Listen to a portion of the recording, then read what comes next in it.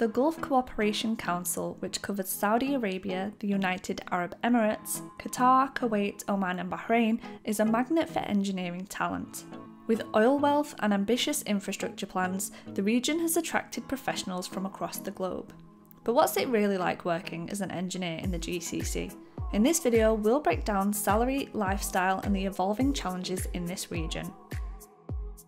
Starting with compensation, engineering salaries in the GCC are highly competitive, especially when you factor in the tax-free income most countries in the region offer, with packages sometimes including housing, transport, medical insurance and airfare allowances.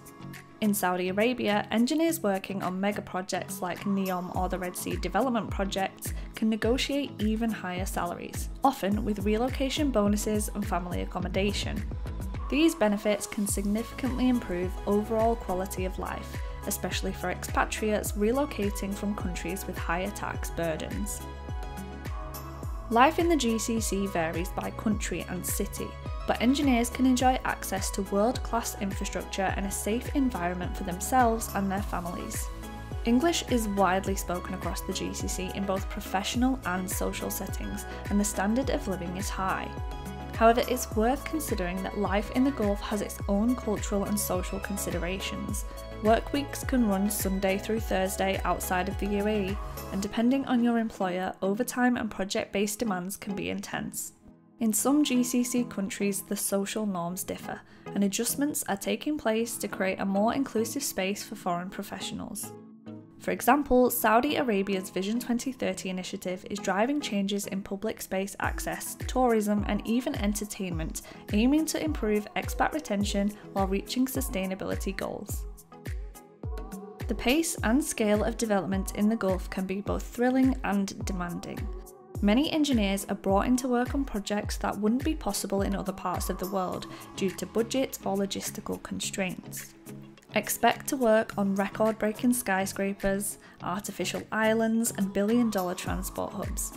Engineers face expectations related to project timelines, climatic extremes and resource coordination. In summer, working temperatures can exceed 45 degrees Celsius, so shifts take place overnight or in strictly regulated hours. Material selection and HVAC design must account for extreme heat and dust in many places, placing high demands on structural and environmental engineering. There's also a multicultural work environment. Engineering teams in the Gulf are often made up of professionals from many different nationalities. While this diversity is a strength, it can lead to communication challenges and differences in work culture.